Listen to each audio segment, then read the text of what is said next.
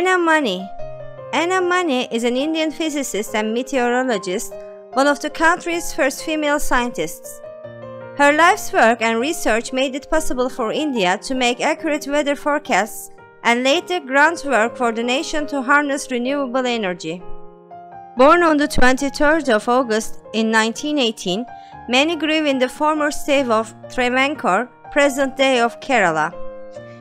She spent her formative years immersed in books. By age 12, Mani had read almost every book at her public library.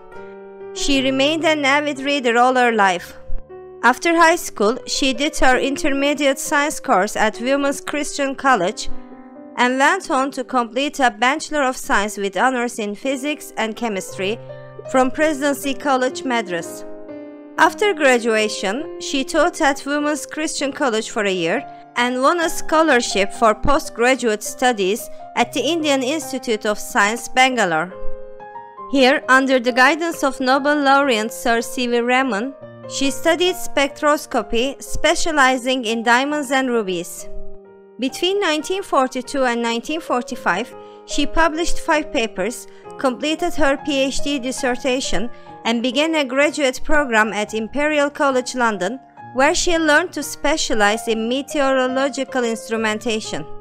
She began working for the India Meteorological Department upon her return to India in 1948, where she helped the country design and manufacture its own weather instruments.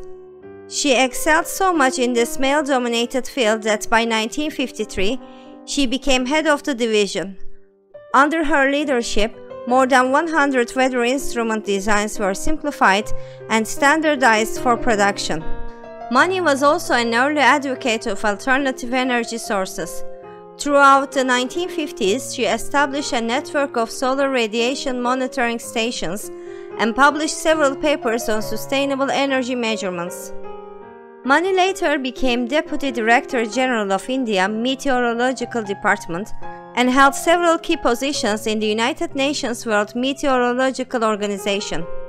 In 1987, she won the INSA K.R. Ramanathan Medal for her remarkable contributions to science. After her retirement, she was appointed as a trustee of the Raman Research Institute in Bangalore. She also founded a company that manufactured solar and wind energy devices.